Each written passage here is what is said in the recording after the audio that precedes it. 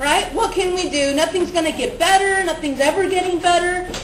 And I'm a hopeful person. I'm a person of hope. So what I like to do is I like to look at where we were and where we are now, okay?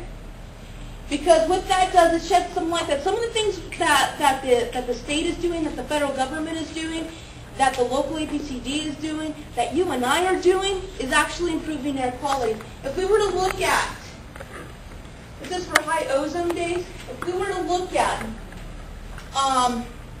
this is 96, so about 10, 12 years ago, the data, well, we had like on average 35.7 days in either the orange, red, or purple, okay? But if we're to look at 2006 data, we went slightly above our 2003, 2005 rating, which was 7.3 days. We're here at 8.3 days. So there has been a significant improvement because of numerous policies that have been passed, okay? However, it takes people like you and I to make sure and keep our politicians accountable that these policies get passed, right? Okay? So that's for ozone. What does it look like for particulate pollution? Wow. Oh yeah, thank you. Okay, so for particulate pollution, this is based in 2000. We had about 15.6. We dipped down here, and then we're at 12.5, okay? This red line signifies the Environmental Protection Agency standard. So right now, we're actually doing better than what the EPA standard is at for particulate pollution. But if you remember, for ozone pollution, we're actually not meeting their standard. This is their standard. We need to be below this standard, okay? But there is what? Hope. There's hope. There's hope, right?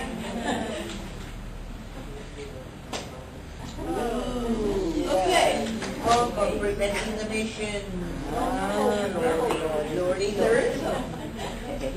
All right. So I haven't really talked about respiratory health yet. We're going to go into what is actually in our air here.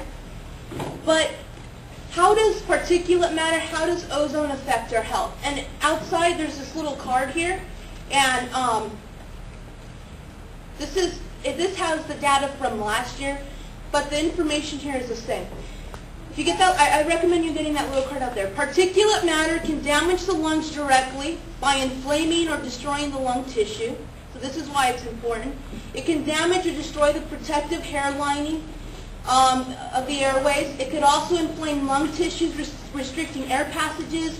Breathing becomes difficult and produces symptoms like coughing, wheezing, shortness of breath, and it is an asthma trigger. Okay?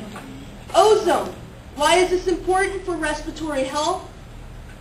Ozone smog is dangerous because it causes harsh chemical reaction with your body. It affects wheezing and coughing, shortness of breath, chest pain, asthma attacks, eye, throat, nose irritation, lung function below normal, inflaming lung lining, and increased respiratory infections.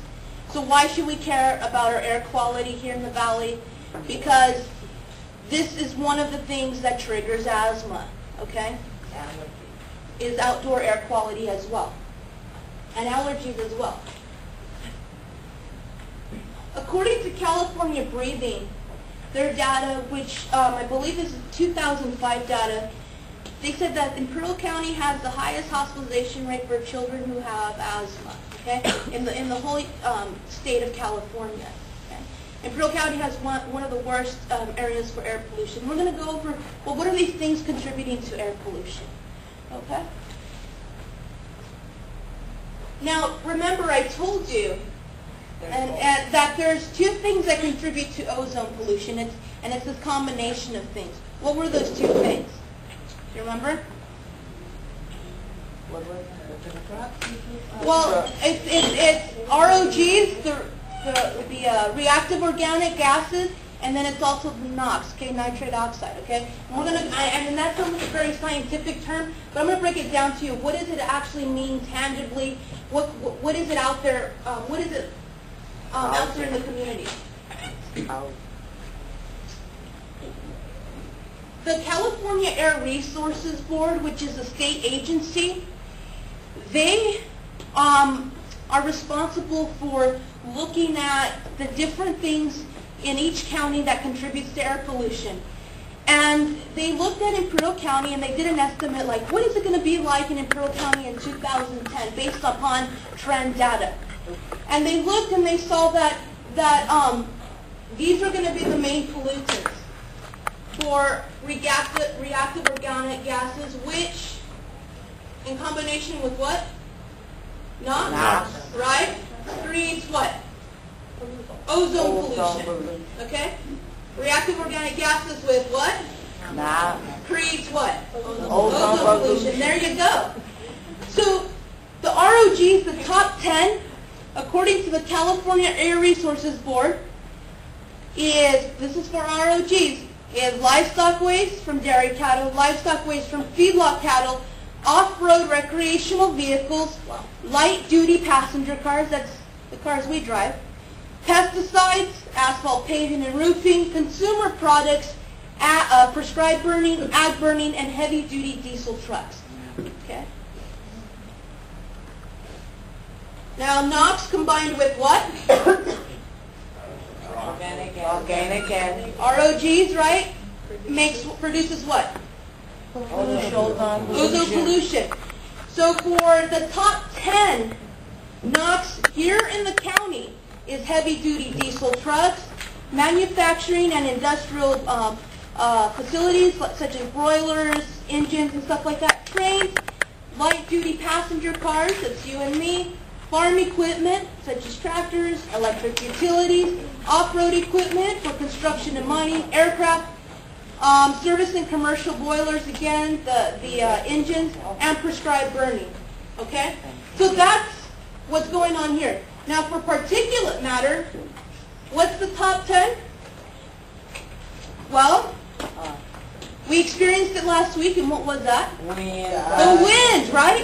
It's called, what CARB likes to call it, or the California Air Resources Board likes to call it, is fugitive blown or wind-blown dust. Okay?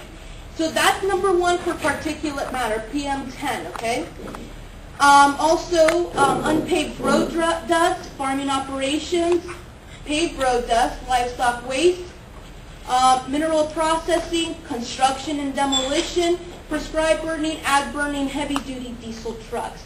So those are the things that are contributing to particulate matter, okay? So now we have more of a visual as to what is in our air and what the California Air Resources Board has said are the top 10 things that is contributing to air pollution. Now you're like, okay, well that's kind of big. How can I actually do anything to fix anything, right? I'm just one person. Well, there's a lot of things that we can do as a community. One is to get involved. And one way to get involved is the county right now is doing a state implementation plan in which they are actually laying out how they're going to improve air quality or reduce air pollution in the county for the next 2, 5, 10 years. And every one of us can have a say in that. Even if we don't have technical knowledge in that, just by writing a simple letter to the Board of Supervisors saying this is an issue in which I'm concerned. And every one of us in here has a story of either ourselves, our children, our students, our patients, in which we've seen firsthand what sometimes it's environmental triggers can do to the health of an individual. And you can write your story, okay, and let that be known. And that your story is powerful. It's very powerful. Another thing as well is report air pollution. Now people are like, report air pollution, what? Right? Now, let me give you a scenario. If someone were to break into your house, you went on vacation, someone broke into your house, and they stole everything, right? And you come home and you're like, oh, they stole everything. What are you going to do? Call the police. You call the police. You won't sit on your couch and be like, oh, well, there's nothing I can do. Oh, man, the police are horrible in this area. The